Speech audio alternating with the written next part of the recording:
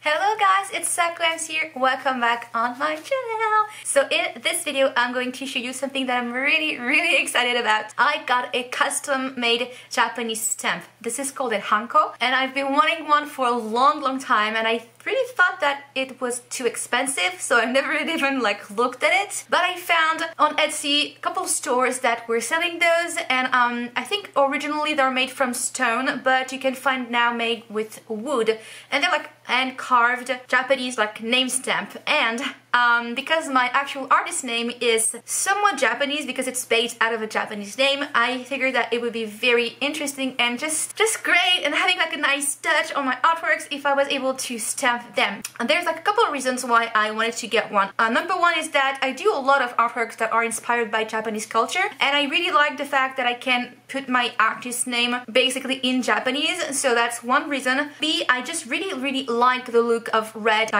ink stamp. The last reason basically is my artist name Sakuems is not a brand.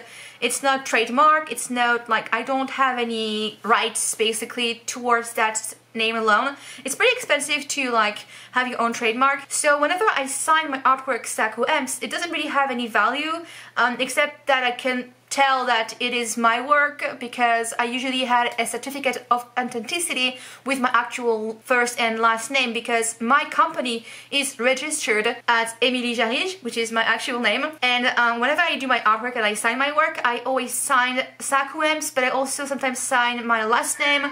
My cat is meowing in the background. Yeah, it's a bit confusing, but because it's not a trademark, basically it doesn't have any specific value when I sign my work. Don't mind the cat meowing, by the way. What I would like to do now is basically sign my artwork with my actual name, Émilie Jarige. I mean, I'm Émilie Jarige, so there's value added to that. The rights of the artwork have just more, it's just more tangible. And then Sakuems would be now not signed, but stamped. Yeah, that is the just general idea behind all of that. So I haven't opened it, but I ordered it from Semli Calligraphy.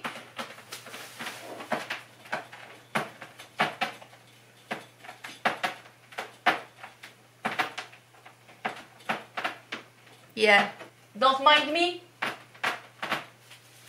Hang on.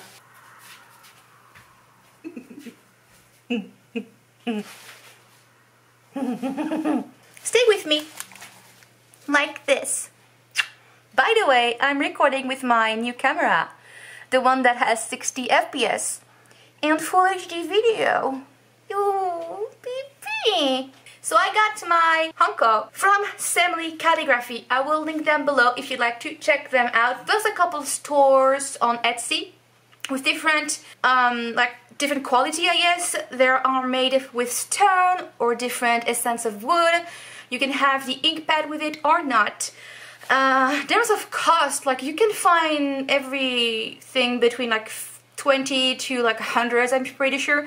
But I didn't want to spend a whole lot of money on that. I paid 40 euros with shipping for a standard wood. I don't remember exactly the essence, but I got the base one. I think it's Akane wood. So what I got basically was not exactly the picture, because it was a little box with the Hanko and then the ink pad. What I got is basically just a set with the ink pads. I will show in a second. I get the ink pad separately, but it's fine with me. There's still a box, but I haven't looked at it. It took about a month to get it to my place. Mind that it had to be custom made, so it's fine with me. And like I said, I paid 40 euros with shipping, so it's not I think it's even less than this. I think it was 33 or 34 euros, so around $40. Yes, sure. I've been away all day, so that's why he's meowing. Anyways, I'm just so excited to show you this. I'm really excited. So, I basically reached out to 2 stores. I don't know how people do record videos with cats, because it's very distracting. It's very distracting. I would like it to look very professional and put together, and then you just have a cat randomly meowing in the background. Sorry, but I want to keep it real on this channel, so it's just what it is. Yeah, I'm just really excited to show you that. So I reached out to 2 stores. I don't remember the first one, but the other one was, like I said, similar calligraphy, because they had like a lot of different designs, a lot of different fonts, a lot of colors and all of that. So what I did is I asked them if they could do one of the designs that I really liked, but with a deeper font. Now, because my name is not actually, not a foreigner name, but it's also not a Japanese one because it's Sakuems. So I had to translate this myself. For the Saku, it's really easy because it's Japanese, so this is how it's supposed to be. If you know the name Sakura, this basically is made out of 3 characters, Sakura, and mine has just the Saku. And in the name, in hiragana, I really like this character, which I really wanted to have in my own stamp. Now, usually for foreigners' name, you do have a translation based on katakana, but it sent me the actual translation and like the design for the katakana, but I didn't really like it that much. I really wanted to get the hiragana, so I had to keep translating and thinking about it because basically Sakuem, it's hard to do because the M's, like the S at the end, is not really something you can translate into one character. So I played around with that on like a website to translate my name, and I ended up with I think it's Sakuemusu. Yeah, Sakuemusu, which if you say it quite quickly, it's Sakuemusu. And it's still basically my artist name, Sakuems. So this is what he sent me. This is the preview of the hiragana with a deeper font, and this says Sakuemusu. And then I ordered the actual set, and I got it right here, and I haven't looked at it. It's been sitting here for like a week, and I've been wanting to look at it, but I really wanted to get a review and to get the unboxing on like camera because it's going to be so exciting to see this. So let's just take a look. And if you'd like to check it out, if you like this, and if you want to get your own Hanko, I will recommend the store Simile Calligraphy. Really easy. You can reach out to them, ask them to make a preview, and then you can place your order, and then they will make it for you. So now let's take a look at this. Okay, so this is what I got. This is how it looks. Let's take a look. I'm excited, and I'm also really scared because I've never done an unboxing on my camera, and if it doesn't look good, like if it's a bad product, I will be really pissed. So this is the ink pad. Oh, that's red. You can get it without the ink pad, but I mean, why not get it with it, of course. It doesn't feel dry, it feels pretty red. And now let's take a look at the actual Hanko. There's like a box. Oh, it's actually, I liked it. They do provide a box with it, but it doesn't have the ink pad in it. I'm just gonna save the actual Hanko for last. Let's take a look at this. I don't know why there's a box. It seems like it's a lot bigger than the Hanko, and like why is there like, how do I open this? It slides. There's like a compartment, like there's just this part that seems to be for inks, but it doesn't make any sense to be for inks. It's still a good, it's a great box. I'm just gonna I just don't know how to close that. Oh god, forget about the box. Let's take a look at the Hanko. Oh my god, I'm so excited! First of all, it is definitely in hiragana, so that's a good thing. And like I said, this is made out of akane wood. There's different wood essence, but I got the cheapest one basically. You can also get like round and square, and I got the square one. So this is, I'm pretty sure that this is the preview of what it's looking like, and this is the actual stamp. Oh my gosh. Ah, that's so pretty. And I can tell that they tried it. It feels like there's a little bit of, I wonder how they do that though. Is it just like maybe laser cut? I think it might just be laser cut. Oh, now you can see it. That's so cool. And it's all wood. And this is the other side. It's like slightly beveled. I really like it. Also wanted to mention just a brief history about Hanko, because I know that people might just ask for that. Don't get my facts too like set in stone. If you want to do your own research, I highly recommend that. But basically, Hanko is like a seal in English, and in French this is called a un sceau, which is like an identity stamp in a way. But based on my research, Hanko can be representing different things like messages, names, places. There's just different things. But there's also something like that in China under the name Xi, but it's also a dojang or ingam in Korea, and then in Japan it's called an anko or an inkan, based on the Wikipedia page that I have seen. I don't exactly know the entire like origins of that, but I will highly recommend you check it out. I just want to state clear that I'm not trying to like appropriate the cultural like aspect of that from a culture that is not mine. Technically, there are sealed in France history too.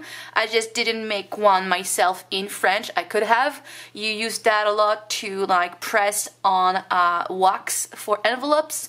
A lot of French royalty and families have armoiries, which is like a design, an iconic element that they're used to represent their family, and they do also usually have like lettering around it, and you can stamp that on your official paperwork and certificates and all of that. So technically it's something I think you can find in a lot of different culture, but I wanted to get one in Japanese because my artist name is a mix with Japanese and French. I have a lot of respect, of course, for the art of it, the ancestry of it. I know that the art of making the stone, like Hanko, is called tenkoku. It's literally just the art of carving wood and carving stone. I'm pretty sure that this one, because it's not super expensive, was laser cut. I don't think this is hand carved, but I just wanted to add a bit more information into this video, and just say that if you want to get it yourself, you can of course select from different places. You can get it in wood, or you can just ask someone to carve it for yourself in stone, or you can just make your own. And there's like a lot of different options. There were a lot with like the sakura flowers, which I would love to get because literally sakura is cherry blossom, and so it would be great to have that in my stamp, but technically my name is not Sakura, it's Sakuems, so didn't feel like it was that relevant. And I also couldn't find any square design with more than just lettering, like the characters themselves. You can get one that is the opposite of this, which means that the actual red would be white and then the actual characters will be printed in red. So basically just the inverted version of that. I prefer the actual red background, not the characters, but it's entirely up to you. Of course, there's a lot of meaning behind them, and for me it's just a way to really create something that is representing both who I am and also who am I inspired by, and Sakuems is a very special name for me. Eventually one day I'm hoping I could trademark that, but it's hard to do because you have to trademark in every country. It's a lot of money, which I don't have, but this stamp is just a way, at least for me, to make it kind of like special, because I don't think anybody will have the exact same hiragana on a stamp than me. But yeah, I want to try it. I want to try that. I don't know how much I should have, but I'm just gonna press it slightly, like so. And I don't have a lot, but I'm just gonna test it right with just this amount. Oh my god. So yeah, so I don't have enough. I think you're supposed to put a lot more because it's pretty like, you know, where's the preview? Yeah, this one, they definitely used more ink, so I'm gonna try to put a lot more. Yeah, this feels like it's more saturated. I'm gonna press really hard. Oh, what? That's so cool. Oh my god. I like it so much. Oh my god, like it's so strange that it makes me want to draw something and then just to stamp the artwork. It's just to stamp the artwork. And speaking of stamping artworks, because I have a lot of originals that have not been sold yet, what I'm gonna do is actually take all of my original and then stamp them with this. And I have a special offer for you guys. If you'd like to check it out, I will put a discount on all of my originals for a week. I think I'm going to do like 15% off. You don't have to use it like an actual code. It's going to be in a sale basically on my store. When I will post this video, the sale will be on, and then you can get 15% off all my originals, which is a super great deal. I want to try another one. I wonder if it works with like other inks. My distress inks right here. I'm gonna still like use red. I'm gonna try with the distress ink, see, because it's not the same pad. So I wonder. I'm really pressing hard just in case. Ooh, it works! I can do colored. I do like the red though, because red is pretty. It seems like very logical to me to use the red because it's just a Japanese stamp and usually it's red. But I would like to maybe get like a deep porcelain blue because I really want to work also with blue ink. Oh, it's really cool with brown too. I have another one here, which is the ink distress. This is peeled paint. It's like a deep greeny color. It's like, I don't think it's very green. It's more of a olive, I think. It's working too. I mean, it's pretty cool. It's pretty cool. I mean, I should probably just wipe it between colors, but I just really wanted to test it out quickly. And so this is how they look. It's pretty cool. I mean, you know, it says Sakuems, and it's reading from this character right here, Sakuems, I think, from what I remember. But I really like the deep red. I don't know if it's like, it's not deep. I would have to test out on a different paper too. I'm gonna try if I can. I'm just gonna try if I can get it to be really very red. I don't know if you can get it really deeper. You would have to stamp it maybe twice on the same spot, which I think is pretty hard to do, even if you aligned it. Yeah, I mean, I can get it slightly deeper. You can see right in the corner right here, it's a bit more intense. I could try with different kinds of ink. Also, this one is like, I don't know really how it's made, but I can try different inks. So what I'm going to do now is just quickly clean this up and put all of my originals out, and then we're gonna just like stamp them, you know? Let's go. These are all of my originals that I still have available in the store. So if you are new to my channel, now you can take a look at some of my originals. This one, which I really like, so I'm gonna start with this one. It makes even more sense because this is a Japanese girl. Let's try. I'm a little bit scared to do stamp like the actual original, you know? It looks great if I put it right here, but I don't like that it's on the oh, hang on. I don't want to put it on the dress, really. I want to put it on the side. So I think like in the bottom, even though it's a signature, whatever, you know, it can be on the top. Maybe if it's drying slightly and then you put a second coat, it can look great. Oh my god, I'm scared. Don't mess it up. Crap, I messed it up. No! How can I fix that? I'm gonna try just to align it. I think it dried. I think I can manage to align it. I can? Can I? I don't know. We'll see. I guess. Wish me luck. Let's try. Oh crap. I don't know where it was. I think it's right here. It's fine, it's fine, it's fine. It's still like a signature. Oh my god. Why? Well, it's still on. You know. It looks like it's on purpose. Let's forget about this one.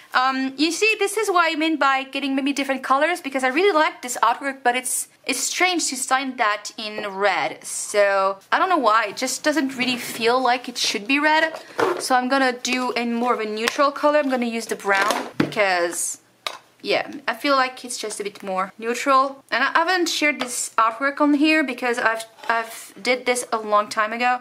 Should I sign? I haven't signed it actually. That's not my name isn't on this. It's sad. I should put it right here. Let's do right here. I mean, I really I would like to get blue eventually, because I think I'm using a lot of indigo in my artwork. It would make a lot of sense to have it blue. Yeah, I guess it works. I think it's working better on things that don't have a texture, because right now it's pretty hard to see and to read, but I'd rather have it not super readable than messing up. But I'm gonna try, oh crap, should I stamp this one? I don't want to stamp this one, I'm just too scared. This is the Ice Queen. And I want to sign this one in blue, so I'm not gonna do it. And we gonna stamp this one in red, because I can do red on this. I hope that the texture is going to be okay. I think I need to clean this up I went ahead and I cleaned the actual stamp. And this one isn't signed? I mean, what's up with me? Like, I don't even sign my artwork anymore? God. I have to say though that this ink pad is very flimsy. Like, it doesn't feel very secure here. So I don't know if I'm gonna leave it that way. I may just put some tape, but let's try again. I'm hoping I'm not going to mess that up this time. And this feels like it's inked enough. Ooh, shiny. And this is a hot press paper, so it's a bit softer than the other one. Right here. God, I'm sorry, I'm not in the actual frame. I'll show that in a second. I don't want to move it before I lift. Can I? Okay, you can see it in the bottom. Oh, crap!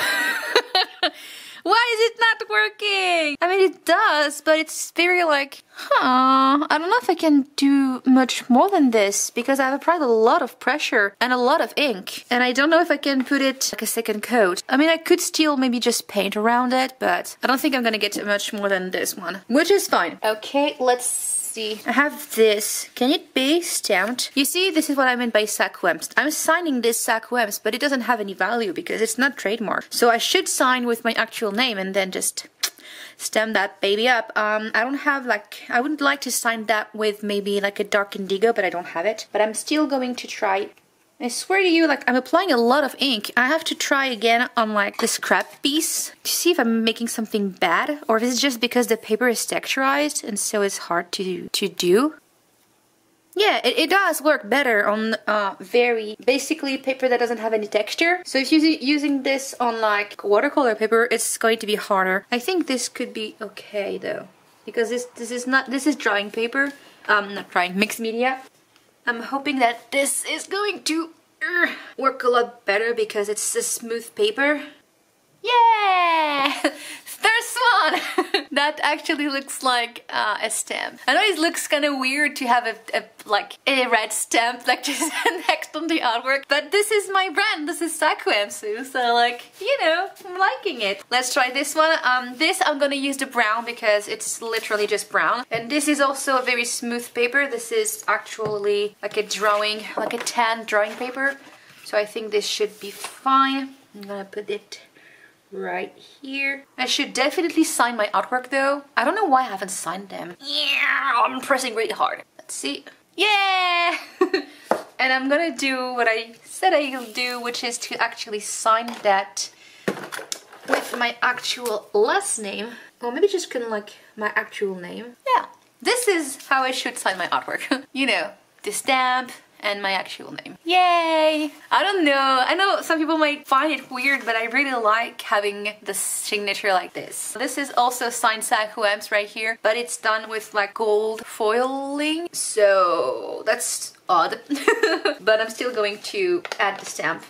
I know it's kind of silly though, you know, to just stamp all your artwork, but I really want it. Oh crap, it has brown on it. I'm scared because this is hot cold pressed paper, so it's very texturized or textured. So I'm not expecting this to look really great, but it's still going to be here. It's still on the paper, it's still on the paper. Yeah, it doesn't really work on watercolor paper.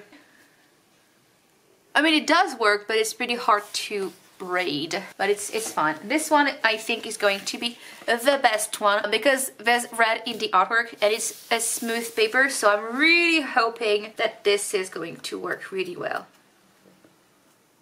I don't want to put it on the side. Let's just put this in the bottom. I was hoping that I didn't touch like the actual artwork. Yeah! So there you have it. Basically it works on smooth paper, like so. It looks really cool when it's stamped nicely, like so. Yay! really like this. So yeah, there you have it. This was my reveal of my custom Hanko. I'm gonna show you again how it looks. And it does work a lot better on smooth papers. So I think if I was using them on my shikishi boards, those like rice paper little boards that are from Japan to. This is very smooth, and if I'm making artworks, I can easily just stamp with this. Maybe I'll save the stamp for certain artworks and not all of them. If it doesn't work on watercolor paper, it's I'm a bit sad by that, but I don't have any. The smoothest I can have is hot press. I wasn't expecting it to be very smooth, but I was still hoping it would look a bit better. I still really like it, of course. I'm really pleased with the design. I really like the ink pad. It's a little bit flimsy, but I like it. Like the color. I'm gonna try to find like a blue ink or something. So yeah, that was it. Does it fit? Oh, actually it does. It does, and you can slide back the lid, but I'm gonna clean the stamp before. That will be it for this video. I hope that you liked it and that you enjoyed watching that. So as I said, all the originals right now are 15% off on my store, so if you'd like to check that out, it will be great. And if you like the video, don't forget to like, subscribe and comment and let me know what you thought about it, because this is going to help my channel a lot. And if you want to get yourself a actual Hanko, then I really highly recommend you check out Semily Calligraphy on Etsy. That will be it. Thank you for watching, guys. I'll see you in the next video. Bye!